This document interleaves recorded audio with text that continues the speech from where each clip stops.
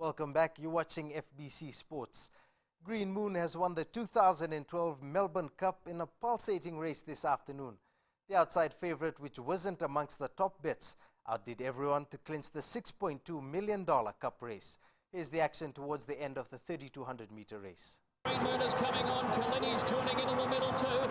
They were clear then from Fiorente, starting to work home, and then came Jackleberry. Glen Cadden Gold is grabbed by Green Moon. Green Moon dashed to the lead in the Melbourne Cup, followed by Kalini. Fiorente starting to come home. Green Moon out in front for Brett Preble. He's 2 lengths clear from Fiorente, and Green Moon wins the Melbourne Cup by a length and a half. Fiorente, Jackleberry's run third, Kalini 4. Matt Athos got home late, followed by Glen Cadden Gold. They were trailed further back then by Murian Red Canoe. Precedence, White Quest for Peace, Cavalryman. American didn't come on. Thing being followed further back then by Lights of Heaven and Know What, and further back in the field was Sanagas, and behind these Tacta Bastron, Voila Easy, Galileo's Choice. Tadadin's finished a long way back with the Lucky Day, Zabillionaire, Unusual Suspect, and Ethiopia's a distant last in the Melbourne Cup. Great call, Greg. Green Moon for Brett Preble.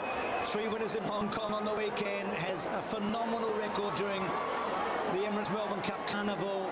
A place getter for Lloyd Williams on Sailor Gear, and now Lloyd wins his 4th as an owner. With the 2012 Melbourne Cup winner already crowned, punters are either rejoicing or disappointed.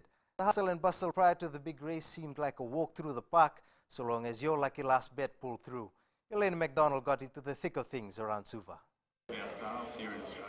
Who was everyone placing their bets on? It's Danadin, and I just hope he wins. It's number 20, Light of Heavens. It's number 5 and number 24. That's Winchester? Winchester and Kellen. And just how much were they willing to spend? Most probably $20. That's enough for me, Fiji's dollars. So it's better, cheaper the better. The big payout will be tomorrow, but there's no doubt Suva and all around the country was abuzz with the Melbourne Cup fever. Lunchtime was the peak hour for most to tear away from work and place their lucky last bets. Betting outlets were at least 3 buildings away from each other. Let's hope Dunedin gets me more than that $1 I spent. Elena McDonald, FBC Sports. The Fiji Rugby Union says it does not have any comments at the moment on claims that 3 Fijian players were paid off to not appear at the 2011 World Cup. This after London newspaper The Independent printed allegations by former racing Metro coach Simon Mannix. Mannix claims Cyril Mbombo, Chon Ngovu and Josh Matavesi were paid not to play for the Flying Fijians. At the time, Bombo and Ngovu cited personal reasons, while Matavesi said he wanted to focus on club commitments, missing out on playing for Fiji at the 2011 Pacific Nations Cup. This effectively ruled them out of the World Cup. The club has denied this, and the International Rugby Board says they can only investigate if there's an official complaint lodged.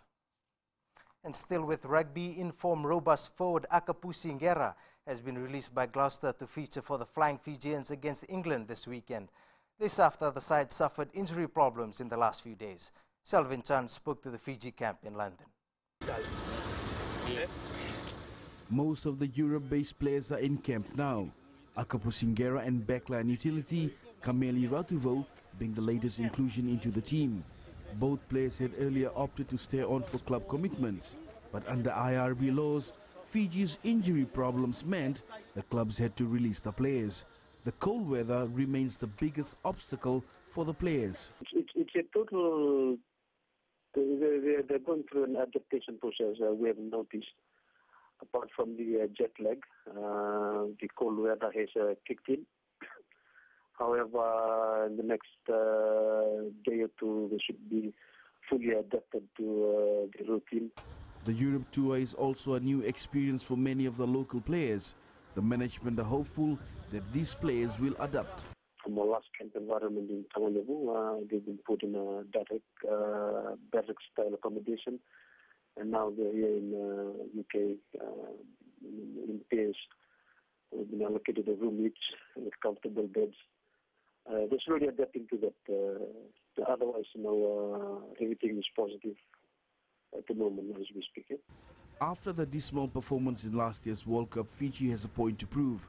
Having never beaten England before, the Flying Fijians know the game will not be easy. Shalvin Chand, FBC Sports. And it has been revealed by Fiji Football that 3 Super Premier districts have not been able to finish their local league competitions. This means only a limited number of clubs will take part in the National Club Championships from this weekend. Shalvin Chand spoke to Fiji FA CEO Bob Kumar, who says this is contradicting their wishes and these districts could face disciplinary action. The Chris Science National Club Championships zone playoffs start this weekend. Missing will be clubs from Lambasa and Savu-Savu. Currently, there are no clubs from North because they were not having regular competitions. And Savu-Savu, although they completed, but their players are not licensed or registered, so we will not be able to accept them. Rewa 2 is guilty of not completing its local league competition, meaning they also will not be represented at the NCC. And many clubs were trying to rush in towards the end, and we discouraged that. We sounded out, and here this year in August, we sent out circulars to all the districts, telling them to complete their club championship so that they're in position to nominate clubs for the NCC. But our request or our instructions were not heeded to. It also seems that Govind Park in Ba will host the NCC finals after the zone playoffs in Suva and Nandi.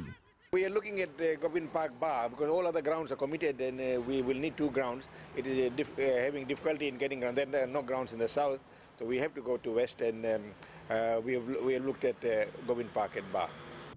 10 teams in the south and 6 in the west will battle it out to make it to the NCC finals. Shalvin Chand, FBC Sports. And that's it from Sports Tonight.